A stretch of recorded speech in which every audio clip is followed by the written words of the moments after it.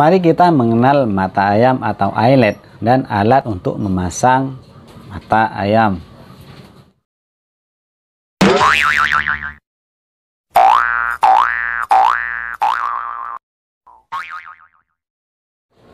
Berjumpa lagi dengan saya Hari Arifin di channel yang pastinya informatif, yang selalu memberikan tutorial, trik, juga tips untuk kalian semua. Bagi teman-teman yang baru menemukan channel ini, alangkah baiknya klik tombol subscribe-nya, lalu tekan tombol loncengnya untuk mendapatkan notifikasi jika ada pemberitahuan atau video terbaru dari channel Penjahit Hari.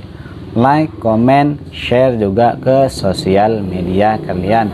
Baik, di sini saya akan menjelaskan tentang mata ayam, juga bisa disebut mata ikan. Ada juga yang bilang mata itik, juga ada yang bilang mata domba, juga ada yang bilang mata sapi.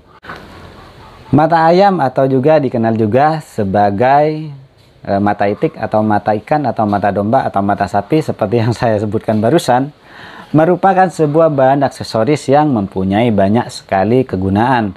Beberapa yang paling umum adalah untuk spanduk, tali sepatu, tas, dan celana.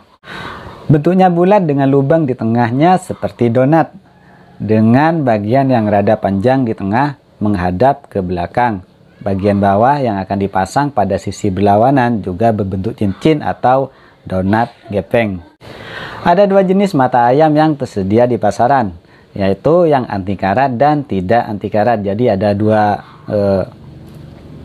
jenis ya untuk jenis mata ayamnya. Yang anti karat biasanya digunakan untuk hiasan baju, sepatu, atau aksesoris lainnya yang perlu bisa dicuci.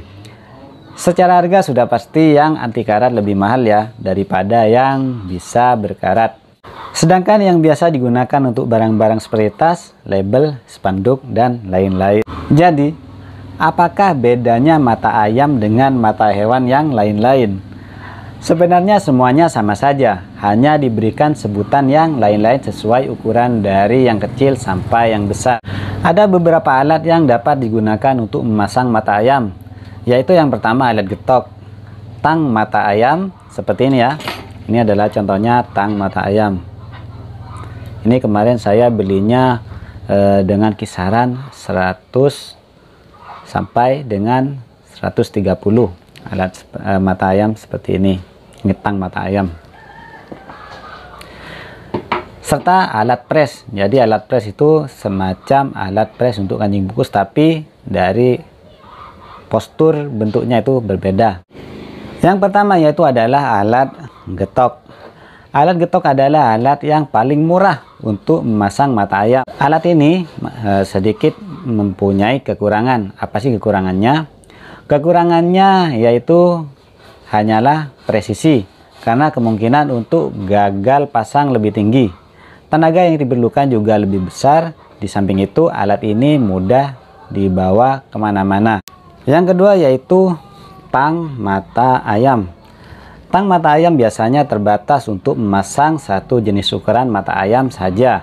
Yang paling umum adalah 5 mm dan 10 mm. Satu lagi kekurangannya adalah jika jarak pasang pada bahan tidak bisa melebihi dari beberapa sentimeter ke dalam. Selain itu, jika Anda memang hanya perlu memasang satu jenis ukuran saja, alat ini adalah yang paling praktis, karena biasanya sudah termasuk alat pembolong juga. Jadi alat pembolongnya di sini ada di atas ya, yang ini ya. Nah, ini adalah alat untuk pembolongnya.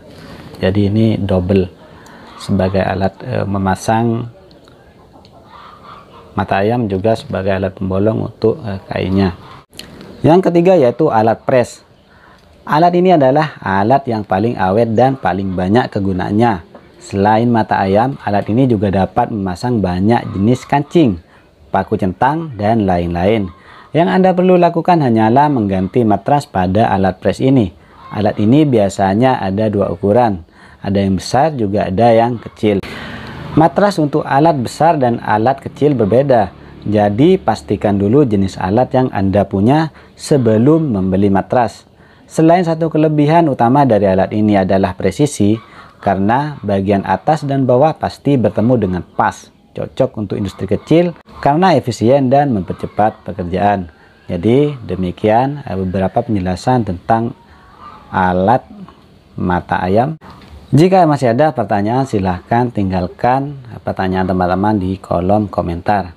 Sampai berjumpa di video tutorial trik juga tips selanjutnya. Assalamualaikum warahmatullahi wabarakatuh.